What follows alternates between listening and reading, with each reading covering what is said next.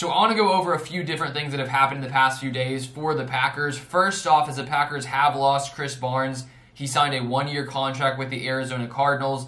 The Packers also re-signed linebacker Eric Wilson, and I think looking at these two moves, they do sort of relate to each other in some fashion.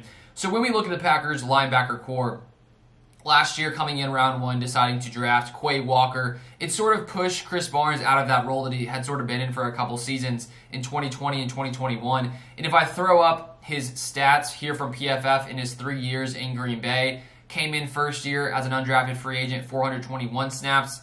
Not the best grade. He had some good moments, but not very consistent. 2021, 526 snaps.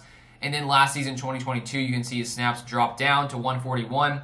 And now because, of course, we have Devondre Campbell, bringing him back and having him, last year with Quay Walker, it really pushed Krys Barnes out of that, starting role, and he didn't really have a big role at all on defense. And then you also look at the special team snaps. He only had 25 special team snaps, 0 tackles, a 29.7 grade.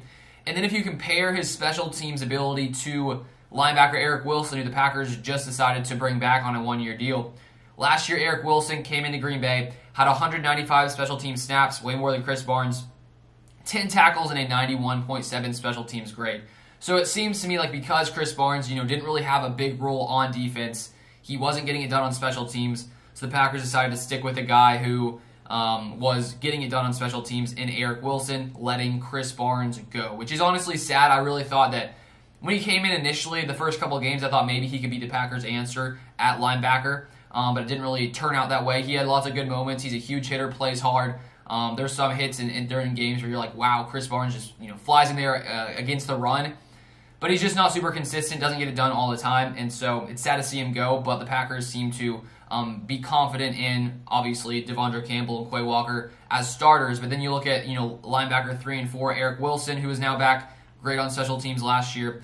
And then if you look at Packers' 6th round 2021 pick, linebacker Isaiah McDuffie. Last year he had 261 snaps on special teams, 10 tackles, and an 88.5 grade. So when you have two other linebackers outside of your two starters, really consistent, probably two of the best special teamers on this Packers team last season, there just wasn't really a spot anymore for Krys Barnes. So sad to see him go, but wish him nothing but the best in Arizona. Cool to see Eric Wilson back as well, but that is the little update I have this morning.